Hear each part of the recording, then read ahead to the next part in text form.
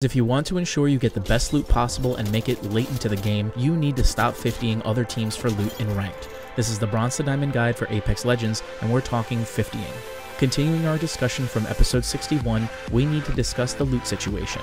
Hot drops in Ranked aren't just bad because you're putting yourself in a situation to be outnumbered by many teams. It's also bad because you're splitting the ground loot with all of those players. If you and your team are at a POI alone, you get to pick whatever loadout you want. If you drop with just one other team, you're giving yourself a 50-50 chance that you will outloot your opponent. The guns and armor you end up with is purely up to the Apex gods at that point. So be smart and stop leaving your RP and your climb in the hands of RNGesus.